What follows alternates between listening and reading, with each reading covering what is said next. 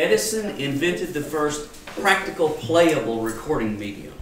There were actually sounds recorded before that in the 1850s and 60s by Leon Scott de Martinville in France, but they could be seen but not heard. Recently, in the past 10 years, we have actually played those back. Go to First Sounds Initiative on the web and you can hear some of that stuff.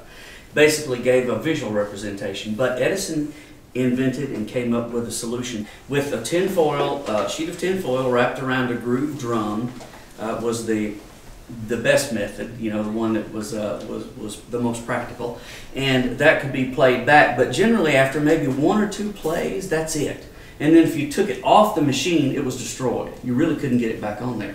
So in 1888, after some other folks tried to do some improving on that invention, Edison came up. Him and his cronies. It's not all him. We say Edison, but it's the Edison Corporation. The guys in there came up with the tapered bore solid composition cylinder. Okay, this is called wax. It's not wax. In the very first few months, they were experimenting with waxes, but then it went to a metallic soap. This was in 1888.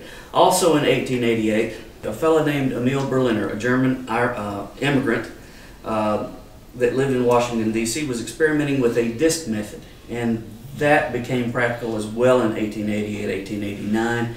So the cylinder and the flat disc did run together consecutively. You could buy it in either format for, you know, up until say 1929, when the Edison Company was the last holdout on commercial recording on cylinder, actually. And after 1914, they were all dubbed anyway by the Edison Corporation. So you could still buy cylinders. They were still made up until October of 1929.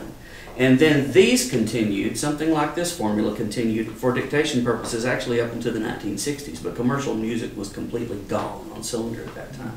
That kind of catches you up to date. This machine is one of Edison's probably best home units for standard size cylinders. It's known as a Edison Triumph. It's got a 3-spring motor in it.